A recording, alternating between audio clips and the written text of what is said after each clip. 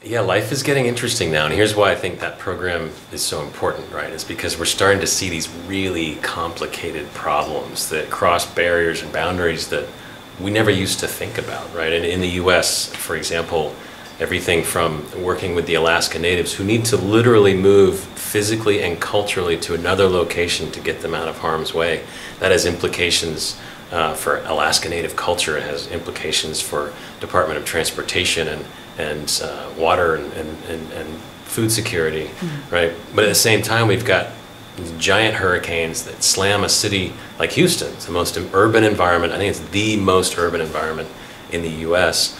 And because of what's been happening there in terms of planning and deregulation and a disregard for that same environmental justice issue that's affecting the Alaska Natives, we saw that impact grow far worse than it should have been because of the flooding, right? I mean, the neighborhoods that were so vulnerable, the petrochemical waste that's flowing through the streets of the poorest neighborhoods, and what are the implications for how corporations behave within the urban environment, how they behave within society. And of course, in Puerto Rico, we saw another version of that, where you have a location that has been operating, for example, the electric utility, extremely corrupt electric utility for decades, now is faced with complete annihilation.